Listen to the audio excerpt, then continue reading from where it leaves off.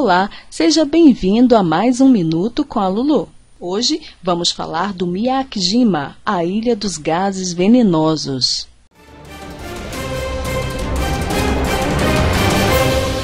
A ilha de Miyakejima é uma ilha vulcânica com uma área de 55,50 km² e fica localizado a 180 km ao sul de Tóquio.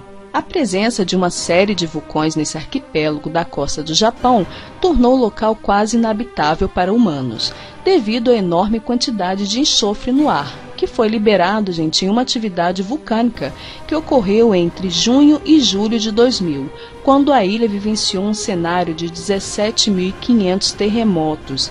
Isso mesmo, gente, 17.500 terremotos sucessivos.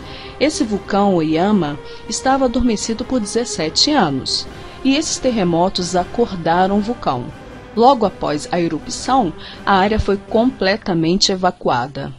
Mas em 2005, o governo criou um programa no qual estudaria os efeitos nocivos dos gases no organismo humano. E para isso, precisavam mandar algumas pessoas para lá.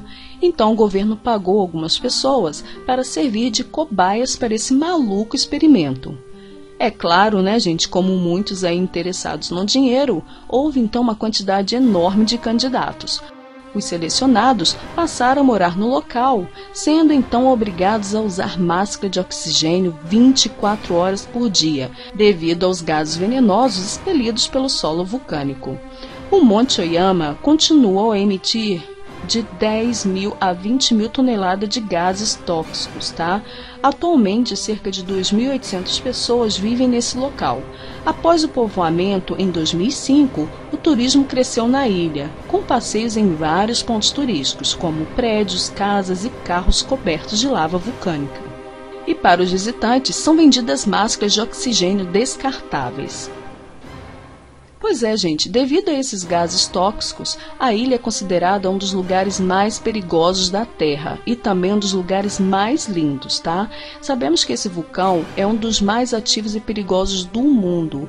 Atualmente, as pessoas não precisam mais usar máscaras 24 horas, e sim quando há um aumento drástico aí dos níveis de enxofre no ar, causados pelas erupções. O problema é que o histórico desse vulcão não é nada agradável. Ele já entrou em erupção, gente, por várias vezes. Eu não me arriscaria. E você, se arriscaria a fazer uma visitinha a esse lugar cheio de perigos? Deixe aí nos comentários e se gostou, deixe seu like e compartilhe, tá? Muito obrigada e até o próximo Minuto Lulu. Tchau!